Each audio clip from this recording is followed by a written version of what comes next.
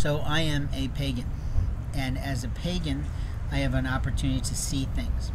I want to present you with some things today that might make sense to you in some way, but at the same time, I'm pretty miffed off.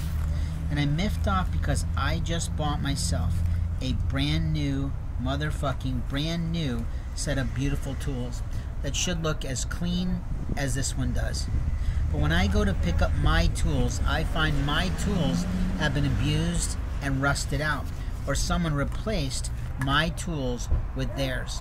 And that makes me very, very angry.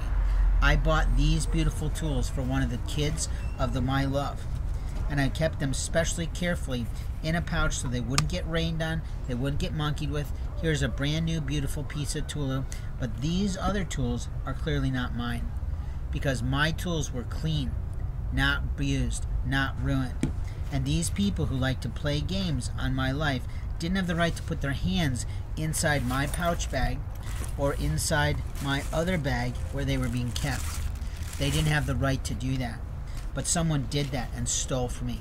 And I don't care for that. This is America. I don't know where the fuck you came from, but we don't do that here. And there's always somebody who wants to play like they're in charge of someone else. You're not.